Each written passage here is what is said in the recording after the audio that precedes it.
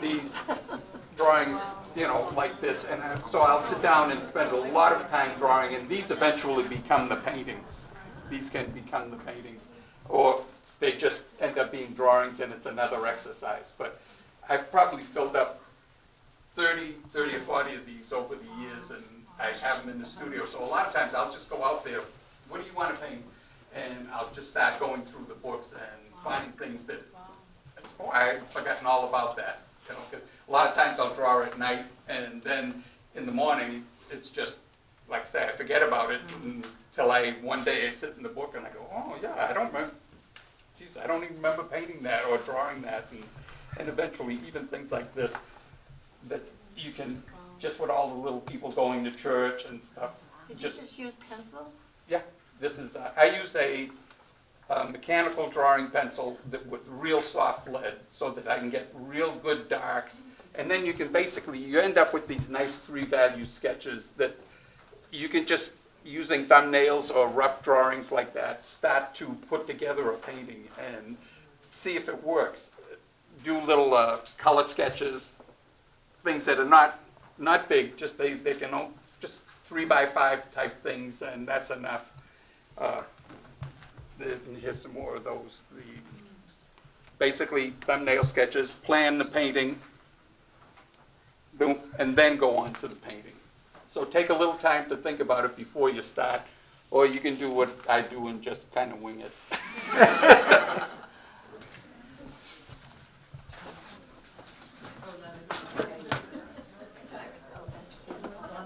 Now this particular drawing, I started looking for something to do, and one of my teachers had done a painting one time. It was called 7 Barrels. So I have 3 barrels here, but he had 7 barrels, and they were in front of a completely different painting. But it was enough to give me an idea, and then I says, well, I just decided this group, I liked this particular group of houses the way that they were. And I put one here and another one there to kind of balance it off, and a couple of people with their dog. So that's going to be, it feels like it's going to be a winter painting. Just from, I don't know why, but that's the sensation that I get.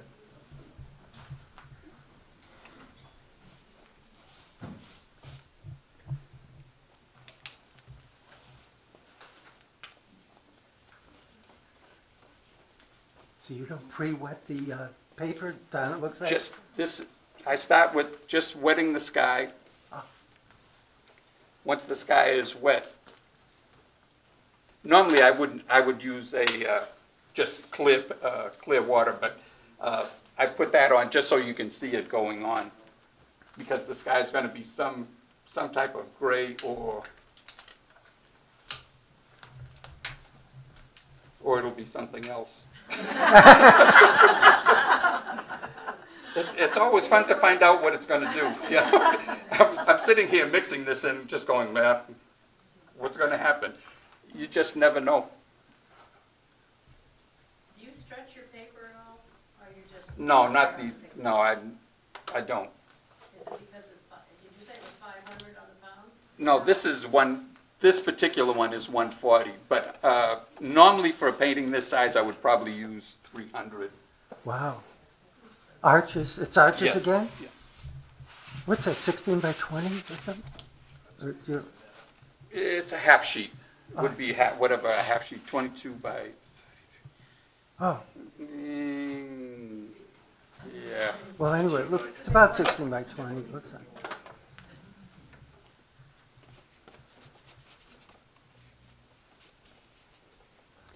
Is that ultramarine or something? There's ultramarine, cerulean, sepia, a little brown. So you mix your browns in with your blues, huh, too? Sometimes. To cool down. Like I say, I'm never sure what I'm going to do. I Nice. just move along and.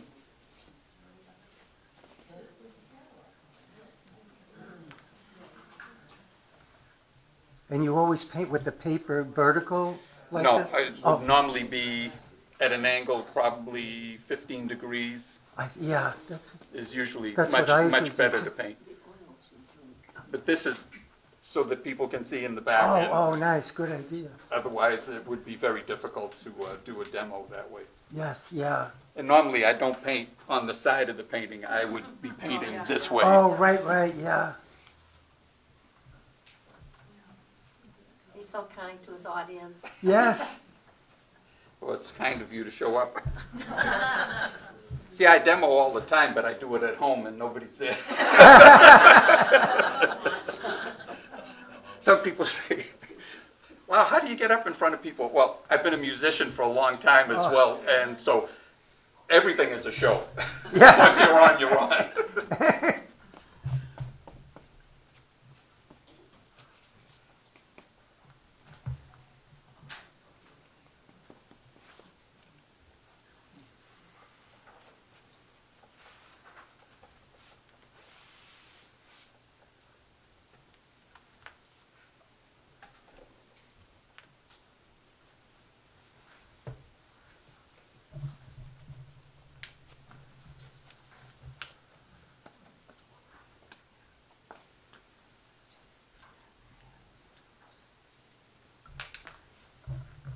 No hesitation on his part.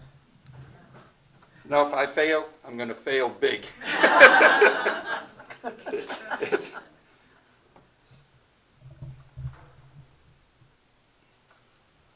Were you this fast and loose as a teenager? No. No, I was the exact opposite. I was the most cautious person in the world. Yeah. So I got drafted in, wow, that was so long, 1969. And I got that notice. It says, yeah, the president requests the pleasure of your company.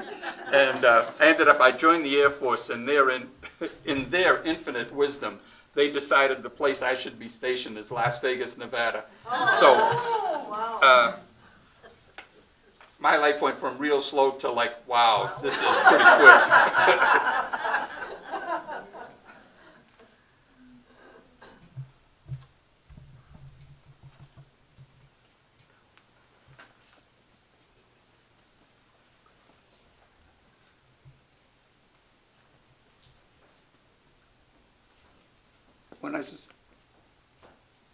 When I started studying with Jack Flynn, my friend David Matthews and David would pick me up on a Sunday morning, probably 6 o'clock. We'd leave from Hildreth Street in Lowell, and we'd head to Worthington, which is out in the Pittsfield area. We'd drive 3 hours, take a 3-hour lesson, and some mornings, that drive going to Worthington, we had people that wanted to drive on our side of the road coming at us. We had some kind of adventures. It was truly brilliant. But getting to study with Jack, I think the lessons were probably $10, and he gave us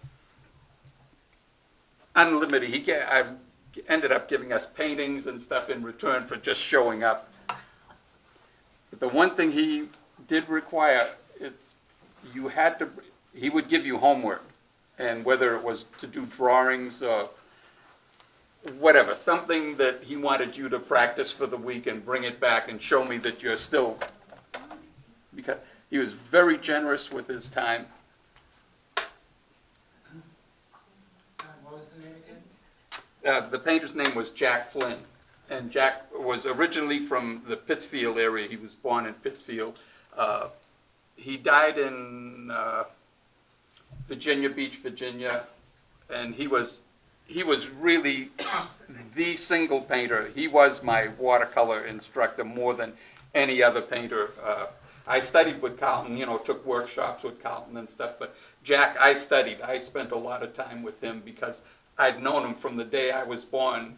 I have a card that Jack actually gave to my parents. It's in the book When You're Born, all the cards from all the relatives and stuff, and there was one there from Jack, and so he was truly a brilliant painter. And he made it look easy. He sat at the kitchen table one day and he knocked out that first watercolor, And I went, that's not that hard.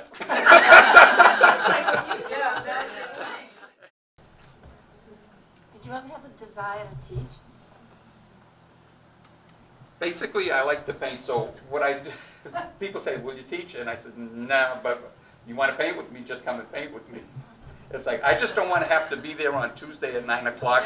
Oh, yeah. I just have this thing about that, but if you want to paint with me, just call me up sometime and come and paint.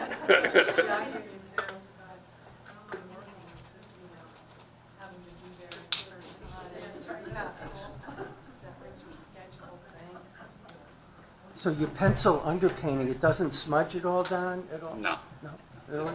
not a problem. And you usually always put a underpainting a pencil of some sort? When you have your Usually buildings anyway? Exactly, Oh. just so, because Yeah, you I've get done this. it without them. Oh. I've started, because one of the things Carlton could do, he would probably make one line because he wanted the horizon, and he would make that line and maybe a couple of other little lines, and then all of a sudden he would just start carving those rocks out. And it was like he was a sculptor. He would be sitting there and just working at that. Carlton made some of the most beautiful walls in New England, you know, rock walls, and he was really You mean proud from of real it. rocks? He would, Oh yeah, the heavy, the real thing, I yeah. didn't know he did that. Yeah, up in Booth Bay where he lived, he was so proud of the wall that he had built up Wow. there. Yeah. That is an art, though, to bake stone walls.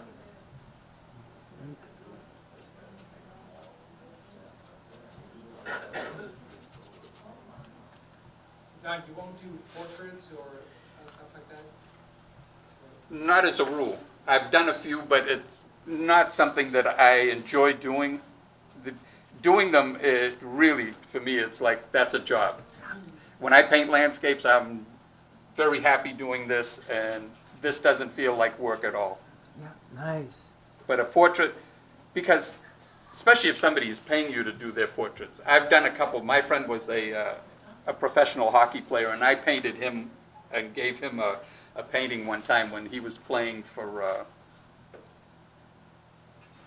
he used to be with the Minnesota Wild and had been traded, but he originally came up with the Los Angeles Kings. Oh, And I would go see him in Boston, and I remember the owner of the team that he was playing, the current team he was playing for at that time, he says, are you the guy that did the painting? And I says, yes, I am. He says, well, he's in the locker room now showing everybody. the painting. So, Oh, you seem to have made a big hit with them.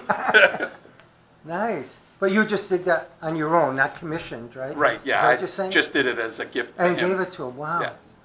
He's very kind. He'd get me tickets to the games. And Oh, so nice. I could go to Boston and sit in the dressing room with the players and talk, and Are you a big hockey fan? Is that- love hockey. Oh. Wow. Those are mountains that you're doing now with the blue Yeah, just the background. background, nice.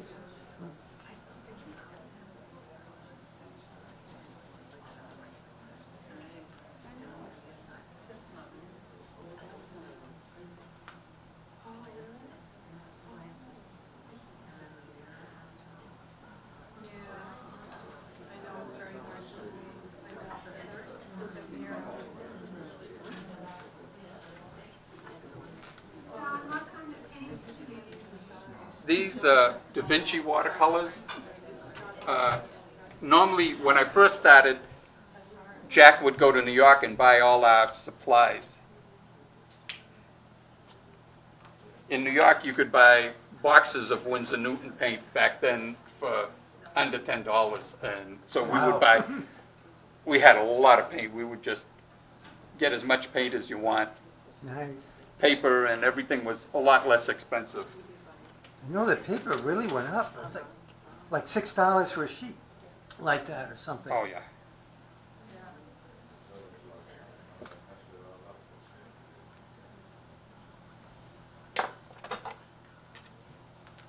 What's the closest thing to arches? Fabiano's? Fabriano, I like Fabriano as well.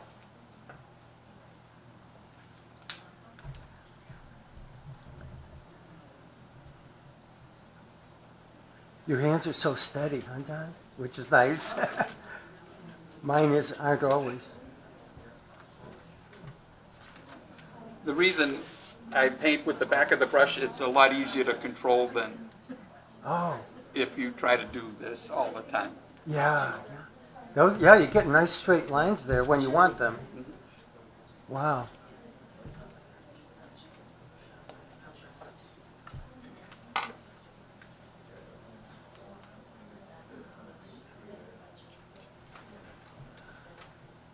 So you get quite a variety of trees done with the pines, the oaks with no leaves, whatever.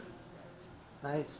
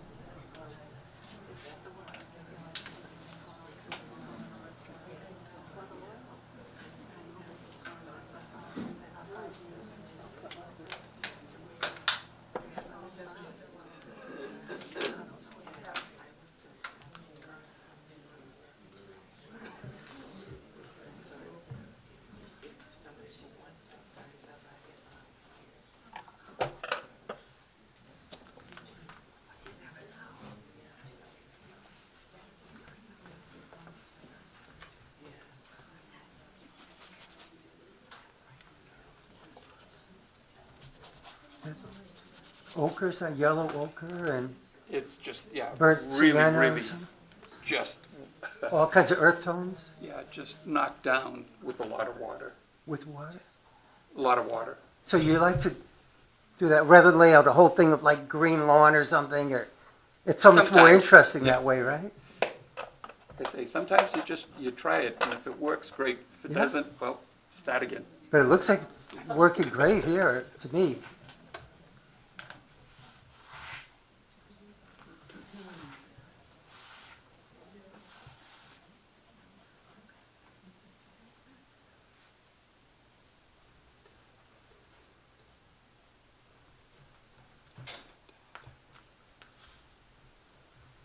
Just trying to think of what might work for this group. Sometimes creating the house colors is the worst part of it. I know what you mean. It's hard.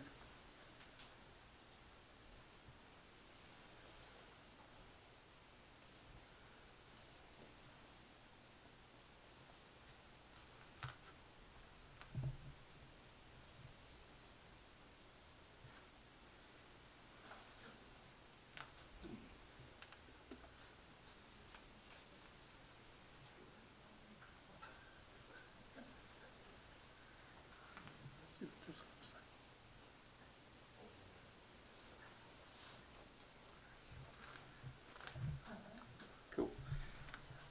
what I'm gonna do is, once this dries, I'll come back and put the shadow side in.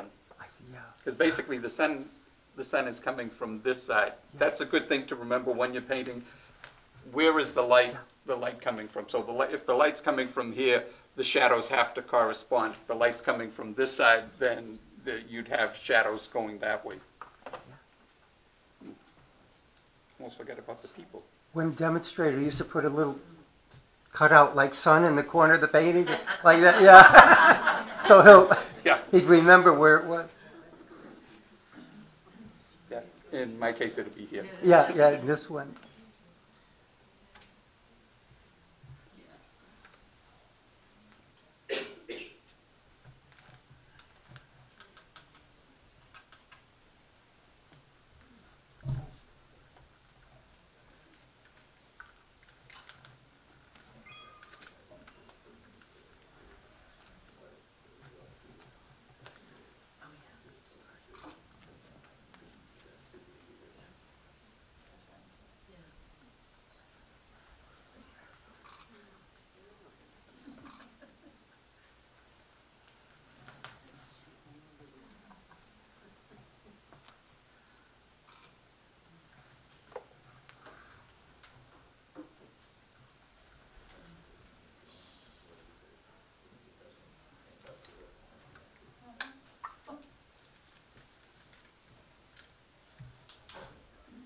Don, is that grass, I mean, what's in the front that you have?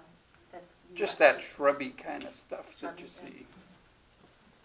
I guess you could always have a little water there too.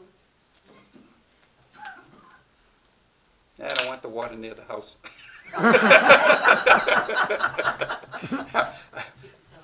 Yeah.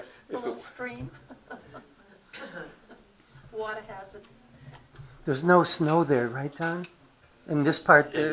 Yeah, no. Oh, there That's is a just- little snow? Oh, just- no. The shrubbery, and it's that kind of dark yellowish grass that you see in the Oh, it's fields, in open fields. in my and yard, stuff. too, quite a Field bit. Yeah. Hey,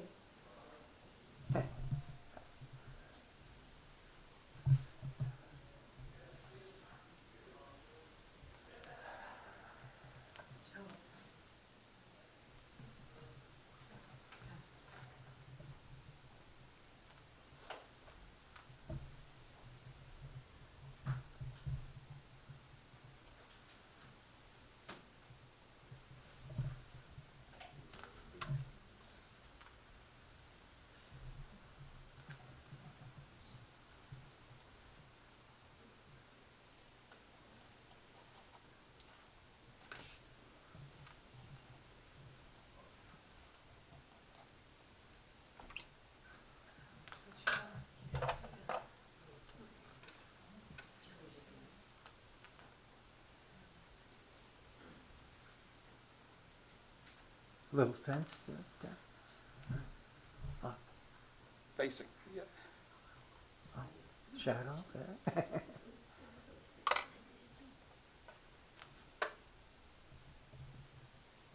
So you like to have people in your paintings quite often? then? Sometimes, not a lot, Okay.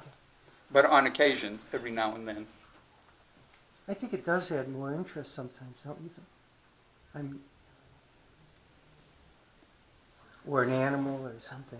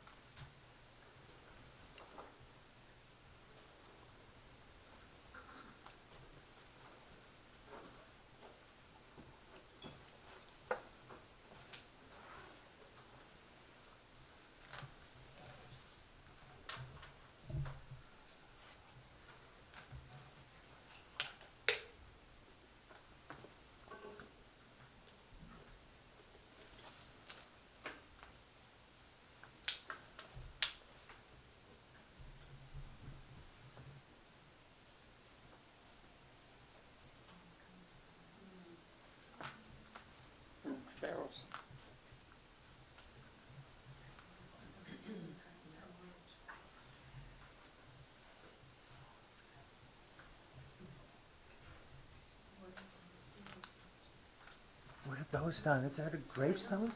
Or no? Just little barrels. Little what? Oh, Barrels. oh, barrels. Oh.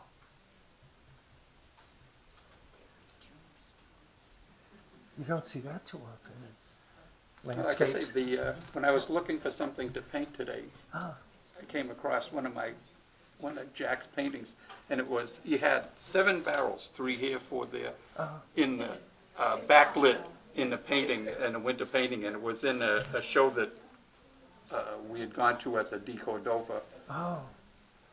and it's one of the paintings I always liked. That's the focal point, the barrels?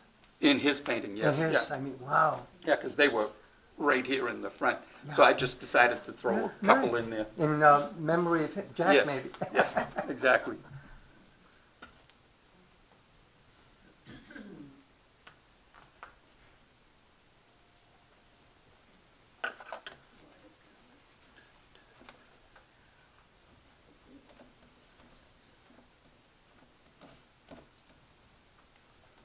It's good to, when you're painting, to make it a little darker than you really think it should be, because this paper, not as much as the 300-pound paper, will absorb a lot of water, so you need more pigment than you may normally think you should use.